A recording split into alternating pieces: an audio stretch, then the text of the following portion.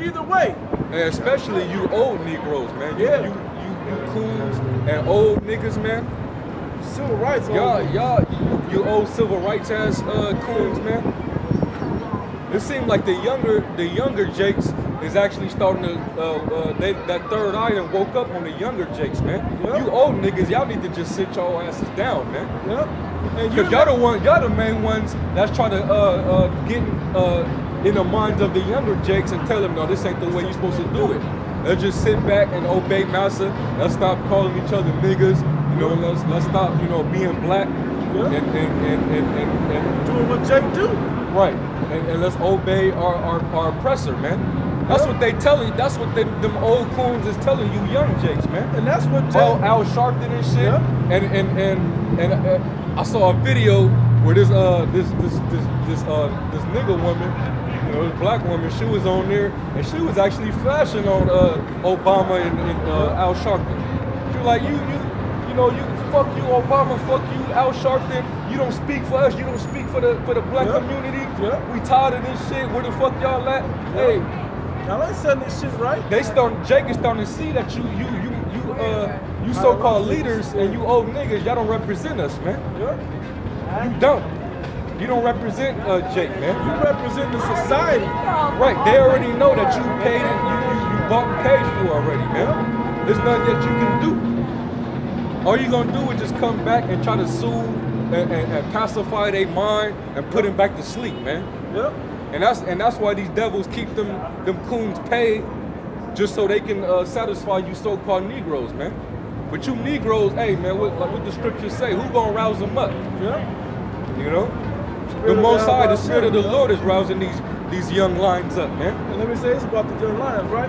These young Jakes out there, man, they're starting to recognize, like, what did the Civil Rights Movement do? Right. This is the exact shit that was going on back then. Right. And you still tell us to be peaceful, right, to turn the other cheek? Right. You ain't got nowhere. We got freedom. We ain't free. These young Jakes can recognize that we're not free. Not only are we not free, they're trying to put us back on the chain. Yep. Okay, we let them off the chain a little while. They couldn't leave the plantation, but they off the chain a little while. Yep. But now it's like they trying to put us back on the chain. Yep. And these young Jakes are starting to wake up and see it. Yep. Hey, like one Jake cussed him out, like Al Sharpton.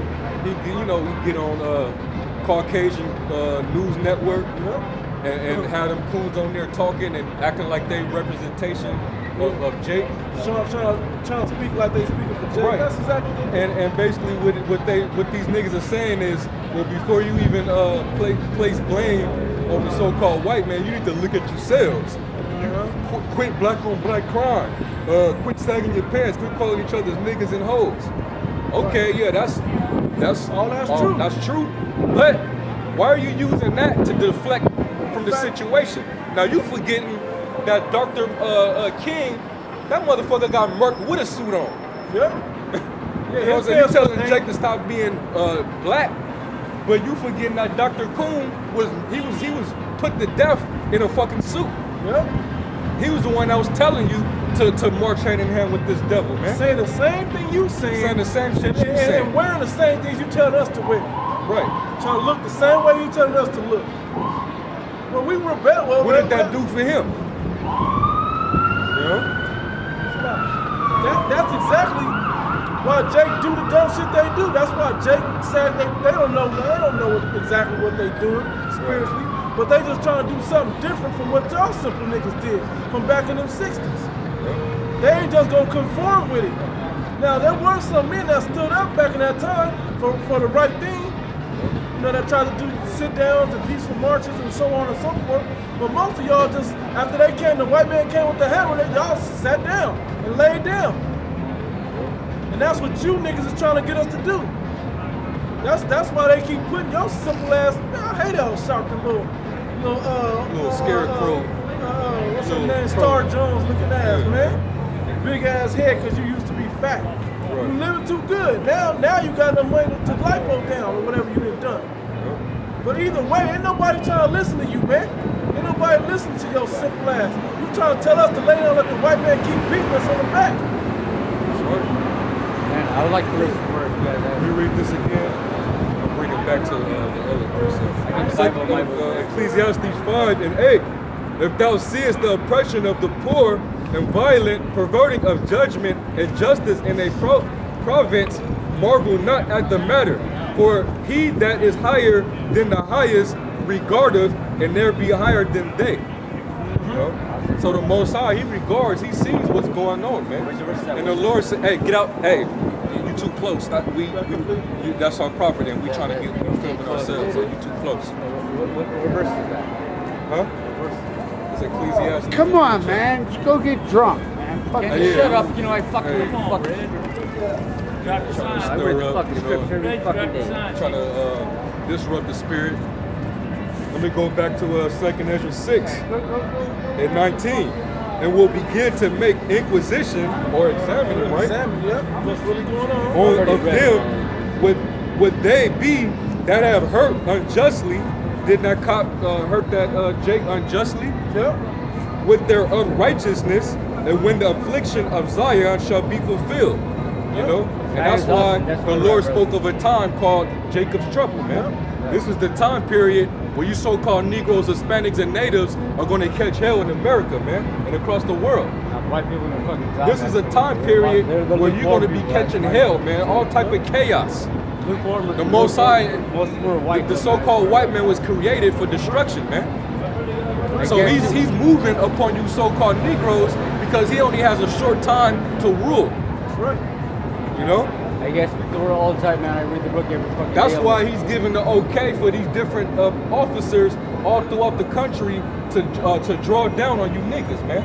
Man, you fucking know what the fuck you know? You know what the fuck and like the brother said, it's even to the point where it's about class level and not solely about skin color anymore. Yep. Now, giving the law to giving the law to the other law, though, is not the power. Verse 20. And when the world that shall begin to vanish away shall be finished, then will I show these tokens. The book shall be opened before the firmament, and they shall see all together. I will give you these signs of what the end time is, when this iniquity shall be near its end, and when the time of Jacob's trouble should be coming to fruition. And then what does it say right after that? After it says, then will I show these tokens. The books shall be opened before the firmament. The scriptures are now open before the whole world and the heavens for you to be able to see and understand with your eyes, ears, and mind. And they shall see all together. And they shall all be able to see. Because a lot of Jakes are starting to see it, and they know that the men of the Lord been out here warning them, telling them out of the scriptures that what's going on right now. We've been saying it out the scriptures, man, and you're starting to see it for yourself.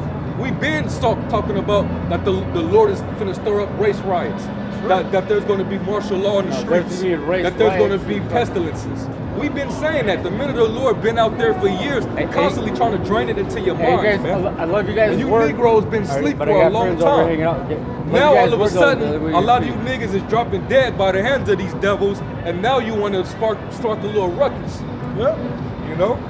But now y'all starting to see, and we got books in our hands, and we reading out what's going on, man. This ain't just a random book, though. This ain't the autobiography of Malcolm X or nothing like that. Yep. This is the Holy Bible. That's right. 1611 King James Version. Yep. That's what we're not just a regular man on the earth wrote this book. Yep. It was written by men on the earth, but it was given by divine interpretation from the Most High God to write these things down thousands of years ago that are coming to pass today. That's right. That's right. You know, so this is that time, man, where Jake is starting to wake up, man. Mm-hmm. You know? A lot of Jakes that even, you know, they watch, now they want to start watching the videos of brothers speaking about this type of things, man. Yep. You know, I wouldn't be surprised if another wave of Jakes wake up to this because of that shit, man. Exactly. That's what's supposed to happen. You know? The next wave is supposed to come in right now. Because it ain't all sealed. It ain't all sealed up. Nope. And the more and more shit escalates, the more and more gonna come in and wake up to this. That's right. This is 2nd Ezra chapter 9 verse 1. He answered me then and said, measure thou the time diligently in itself. And when thou seest part of the signs past, which I have told thee before, then shalt thou understand that it is the very same time wherein the highest will begin to visit the world which he made. Hold that. Get Romans 13. Is it 13? Time to wake out of sleep. Read that, and we're going to go and read that again. God. Because both of these scriptures are going to go hand in hand. You'll see how it works out. But just read it. Yeah, it's best to just read it. Romans 13 and 11. And that knowing the time, that now is the high time. How do you know the time? Because you measured the time diligently. Because you've seen part of the signs past. That's how you know the time. By these prophecies that's coming to pass, like World War III, martial law, going on in different cities in America, that's going to spread to the whole northern continent of America. Pestilences with the Ebola and everything, like the scriptures is telling you. That's how you know. When you see half of these signs, uproars of the people and earthquakes in diverse places, the time of Jacob's trouble, all these things are prophecies that are now starting to come to pass. That's how you know what time it is. Now start the time again for me. Romans 13 and 11. And that knowing the time, that now is it high time to awake out of sleep. Now it is high time to wake out of sleep. Time for you to wake up so your eyes, your ears, and your mind is now able to see and recognize what's really going on in the real world, in reality. That you get out of Lil Wayne's ass and all this music and all them other famous superstars or whatever, and you start coming into righteousness and start understanding this word. For now is our salvation nearer than when we believe. Now, for those that are to obtain salvation, our salvation is nearer than when we believe, even for the 2/3. You're not going to get saved by the Lord, but you're going to be saved because you're going to come back out of captivity and come back into the kingdom of heaven. You're going to be born into that time. So after this life, you ain't got to deal with it no more. So that's talking about the 2/3. You ain't going to have to deal with being in captivity again. So the salvation is a changing over of power from these devils that have you captive and given into your hand under the rulership of Yahweh Shem Yahushua. But the elect is going to be in that transition period, though. Read that part one more time. I think the verse after that. The night is far spent, the day is at hand. Let us therefore cast off the works of darkness and let us put on the armor of light. Let's stop doing all this nigga shit. Let's stop eating all this bad food, all this pork, and all this bad stuff that we do, catfish and shellfish and whatever else. So our minds can be, and fluoride and so on and so forth. So our minds can be opened up to the spirit of righteousness. So our pineal glands can be not what's the opposite of calcifying or crystallized? Calcified. Yeah, but it's another word. So it can be palpable, not palpable, but basically soft tissue that can absorb those spiritual things that's supposed to be given to you. Namely in you jakes. That's what we're talking about to you jakes. That's how you're going to wake up. That's why the night is far spent and the day now is. Because it's transformed from this dark period where we have no knowledge and no understanding of anything to the time of light where the light is starting to be shed upon the earth. And to the time where that light is shed so much upon the earth that it's now a new-handed rulership. Because the white man can't give the light to the earth. He calls his darkness or his rulership light, but that ain't the real light. The real light is the knowledge, wisdom, and understanding of these scriptures. Right. Go back to back in 2nd Ezra 9 and 1. So like verse 2. Then shalt thou understand that is the very same time wherein the highest will begin to visit the world which he made. Yep. Therefore, when there shall be seen earthquakes and uproars of the people in the world, yep, then shalt thou well understand that the Most High spake of those Ferguson things. is an uproar. What's going on in Missouri, that's another uproar. That's in America. That's not just an uproar over in Greece or in Syria, nowhere like that. That's here in America. Yep. And it's a righteous reason, as they usually are. That's a righteous reason for them to uprise. Yep. Because Jacob, it's not about Michael Brown. That's just the example. that they're using to make a stand at. Certain Jake is trying to make a stand now, like, look, if you'll shoot Michael Brown, you'll shoot any one of us. Yep. And that's exactly what you're saying. You can say, oh, we wouldn't do that. That's what you're trying to put out there. But the truth, he deserved it. He was a thief. He was this. He was that. He was going against the American way. But the truth of it is, part of that American way is to kill Jake. Yep. That's this white man's favorite pastime, is killing off Jake. Yep. And finding ways to destroy Jake. Yep. And that's why a lot of niggas is, you know what I'm saying, like, not even just in Ferguson. Yep. You got niggas in Oakland turning up. You got dudes in DC, yep. New York. So supposedly LA is supposed to be, you know, organized or something, whatever. I don't know what that is. Usually LA is known for really turning up, but hey, because in the wake of the whole Michael Brown situation, there was 3 other Jakes that got put to death by the hands of a so-called cop. You know, but that kind of went under the radar because of the light that's being shed on the Michael Brown situation. You know, in the media, these devils, they know what they're doing by putting this out, man. They're trying to stir up war chaos because they want to get control and put you niggas under subjection. That's why they want to bring the military or bring the police force that is being militarized just so they can control you. They put a curfew in Ferguson. You can't leave the house after 12. You know? That's martial law. It is martial law. In a nutshell, because if you come out, they're going to use lethal force on you. They're already shooting peaceful protesters with rubber bullets, tear gas, smoke grenades, you know? And they even got footage of an actual provocateur throwing Molotov bombs at the police, and they ain't doing anything about it. They're not doing nothing towards the provocateurs, but they aiming for the peaceful protesters. So that lets you know right then and there that they up to something. You know, because they want to shut society down and put you Negroes in captivity, man. They want to put you in the concentration camps. And it's fucked up because that's for half you white people too. Yep. You trying to get you too under that technology. Yep. On that same slavery chain. Yep. So you seeing, the scriptures tell you you're gonna see it, man, and we seeing it before our eyes, man. That's right. Uproars all over the country now. Then you already got Ukraine. You already got Gaza. Yep. Hey, Gaza even seeing what's going on over here, man, and they getting bombed on. They talking about we stand with you people, what y'all going through over there in Ferguson. Meanwhile, they over there getting bombed, man. By them devils, them kikes over there. That's exactly what it is too. You know? Hey, because the world is starting to wake up. All these other nations, whether it's Jake or these other brown nations, because everybody's brown, but the so-called white man or Edomites, right?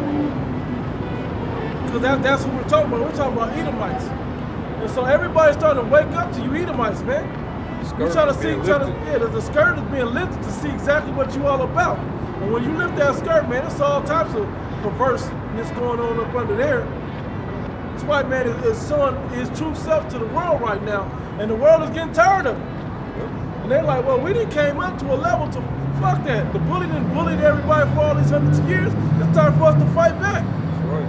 And that's what them Jakes is doing, and that's what these other nations is doing. Even the Medes is trying to raise up on you. Jeremiah 49:10. But I have made Esau a bear. I have uncovered his secret places. I made him naked. I've uncovered his secret places. And I can show you exactly what this so-called white man is really all about. He's a fucking pedophile, a homosexual at the same time. Ain't that some shit? He's a murderer. He's a murderer. He's a thief. He's a thief. He pillages. He's the son of destruction. Liar. He's a bold-faced liar. He's a true